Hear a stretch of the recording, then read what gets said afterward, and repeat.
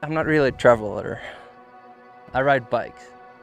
And all the travels I've done are just instigated by bike riding. I got asked if I was interested in coming on a biking trip to Ecuador.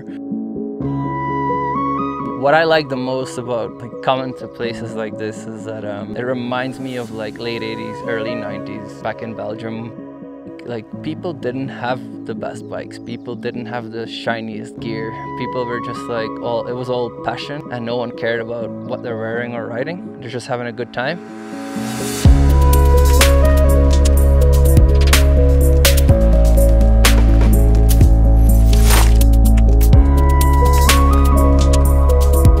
Because of biking, I learned multiple languages. I speak French, English, I learned a bit of German, I learned a bit of Spanish. I have friends all over the world. The most amazing thing is just the positivity, you know?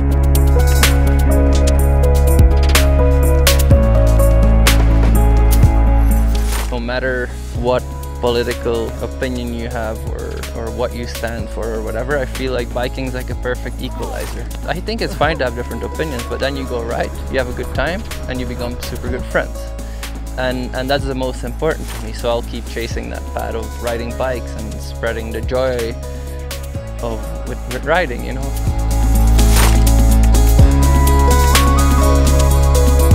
Biking gave me almost everything in life, and it's a place where I at least get away from everything else, and it's full peace.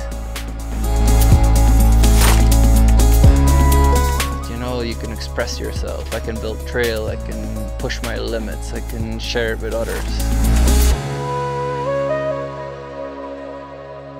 What I love the most, it's wherever I've been in my life to ride bikes, it's been the same. Even the most remote places, bikes just connect us, and it's all good times, all joy. I wouldn't know what I would be doing without bikes, you know. It's been amazing.